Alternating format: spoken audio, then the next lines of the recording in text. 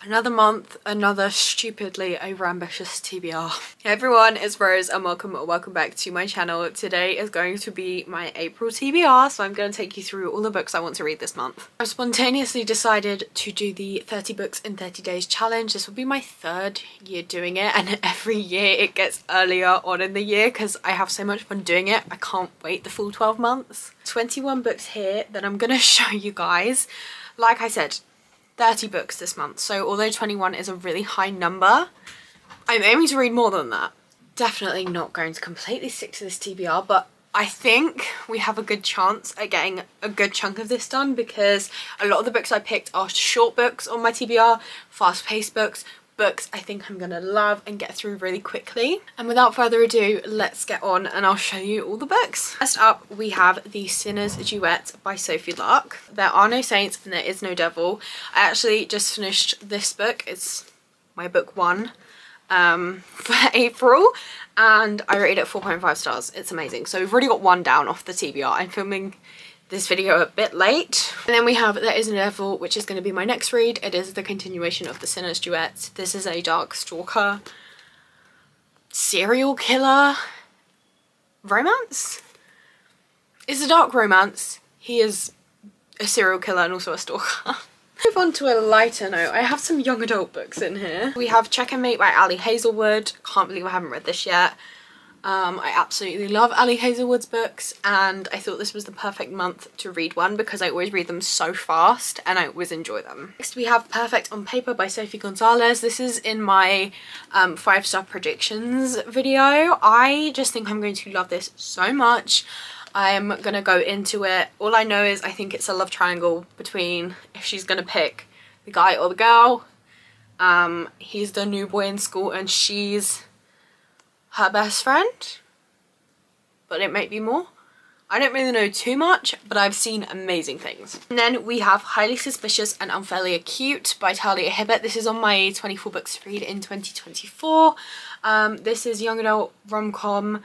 I think it's got OCD representation and they go camping for a school trip, I think. I don't completely know, but I think it's going to be really fun and fast-paced, which is exactly what I need for this challenge. I haven't really ordered these into genres, but I guess we can try now. As far as I'm aware, all of the next books are contemporary romances. Obviously, I haven't read them, so they might not be. I have Mr. Wrong Number and The Love Wager, both by Lynn Painter. This is book 1 and 2 in the, I think the series is just called Mr. Wrong Number, but I'm not sure. Look how cute these covers are.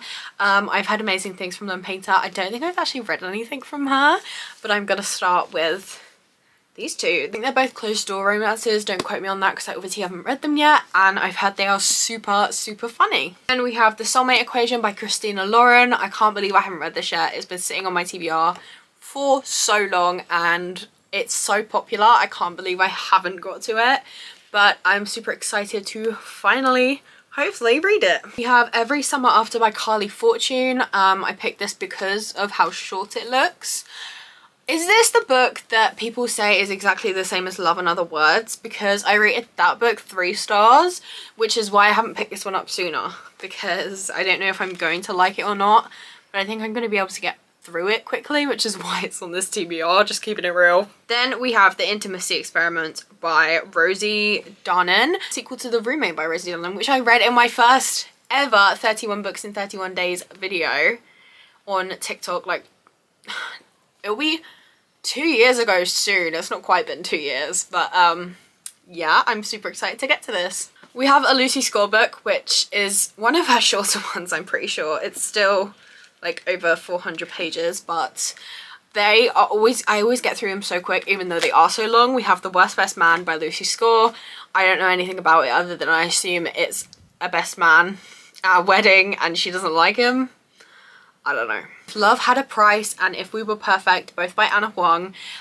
These are book 3 and 4 in the If Love series. I rated the first two both 2 stars, but I want to get this series done, and at this point I think I'll be able to push through them just because I'm determined to finish it. I really hope these two are better, but I don't really have high hopes. They are short though, which is why they're on this monthly TBR. 3 dark romance books. I think this is a dark fantasy romance. This is Gothicana by Runix. I'm so excited to read this. I know nothing about it, and I don't know how I know nothing about it because it was so popular and then it was traditionally published. I want to go in blind. I am super excited to see what this is about. Then I have a short book which I'm saving for a day that I'm really busy or a day that I just don't feel like reading much. We have The Dare by Harley LaRue. This is the sequel to The Losers Duet, I think. I know absolutely nothing about this book. I'm going into it blind. I'm expecting crazy things. And then we have Sick Fucks by Tilly Cole. This is a dark romance. I don't know much about this book. It's quite short. Like 350 pages, and the writing's quite big, so I put it on this TBR. That's all I know about it. Then we have 2 thrillers, and then we have 3 more books that are kind of, they don't really have a genre. I don't really know what the genre is. We have The Last Housewife by Ashley Winstead. This is on Kindle Unlimited, so I'm probably going to read it on my Kindle. I'm going to save it for a day where I need my Kindle. I really liked In My Dreams I Hold a Knife by this author. I don't know anything about this book, but okay, it says there's a cult on the back, and that's all I need to know. I'm super excited for this one. We have Sharp Objects by Gillian Flynn. This is a short book. I've heard it's crazy. All the reviews, they don't explain what this is about. They just say like, this was insane. What did I just read? And it scared me, which is why I haven't read it yet, but now it's starting to intrigue me. So it's on my April TBR. We're nearly done, I promise. We've got 3 more books and I don't really know what genres they fit into. The first one is One Italian Summer by Rebecca Searle. Purely picked this because it's short. It's like 270 pages, I think. Oh, 250, even shorter. No, nothing. I'm excited though. Then of course we have a Stephen King book. I couldn't not. I'm in a Stephen King binge at the moment. And this is Christine by Stephen King.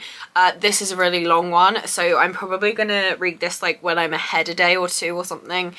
I'm being really ambitious about being able to get ahead, but I have the audiobook for this one, so I might listen to it over a couple days. I'm not gonna be able to do that in one day, but hopefully we'll get it done this month anyway. And then the last book on my April TBR, oh my god, I'm so overly ambitious. This is Bunny by Mona Awad. I've heard this is kind of horror. There's a cult where they call each other Bunny, and I think there's like witchcraft in it, but I don't know if it's like magical. It's also on Kindle Unlimited, so if I ever need to get on my Kindle, I can pick this one up. And there we go. That is my really crazily, I know, even for me, overly ambitious April TBR. I am not going to be filming vlogs for every single day of the 30 books in 30 days challenge. There will be daily posts on TikTok where I vlog my days, but for YouTube I thought this time round, instead of doing 3 lots of 10 books in 10 days videos, I would do throughout the month 24-hour readathon, reading this genre for a week and try and kind of get a lot of reading done by doing different challenges and filming that for you guys. So let me know if there's any ambitious challenges that you want me to do for like a week. Will help me read a lot of books, and maybe I can film that for you guys. But that's all from me. I hope you have a lovely day. Please be sure to like and subscribe if you'd like to see more from me, and if you'd like to see how I get on with this challenge. Like I said, I did vlog it last year, so if you want to check those videos out, there's a playlist on my channel. But that's all from me. I'll see you in another video. Bye!